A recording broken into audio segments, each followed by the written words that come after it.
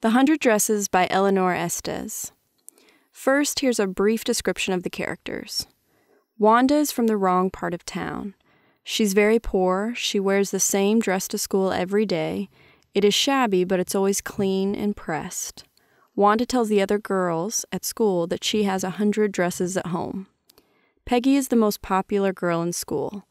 Every day, she teases Wanda by asking her how many dresses she has and what they look like. Maddie is the narrator of the story. Her best friend is Peggy.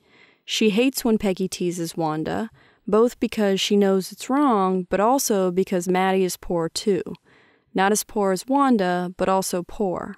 She's afraid if she stands up for Wanda, they might start teasing her too. Here's a brief description of the plot. The book begins with Wanda missing for several days. Maddie, the character telling the story, has a series of flashbacks explaining what would happen when Wanda would come to school. Every day the girls would stand outside and wait for Wanda to come. Whenever she would come, Peggy would lead the pack and ask Wanda how many dresses she had, what they looked like, how many shoes she had. They would go on, laughing and giggling, and they would do it every single day. Maddie has always hated it. She thinks about it all the time, but she also convinces herself that there's nothing that can be done. She also convinces herself that Peggy, her best friend, is really a kind person. At first, no one notices that Wanda is gone. They finally notice because they're waiting for her to tease her and she never comes.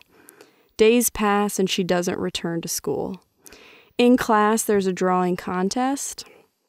On the day that they are supposed to announce the winner, Wanda is still gone. When they walk into the classroom, they see 100 beautiful dresses hung around the room, just like Wanda had described.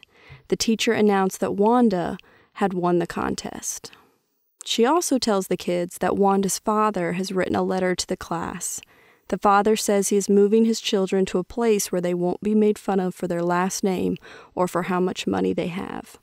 The rest of the story focuses on Maddie and how she is absolutely consumed with guilt. She does everything that she can to make it right, and she finally realizes that no matter the consequences, she will stand up for someone being teased by others if it ever happens again.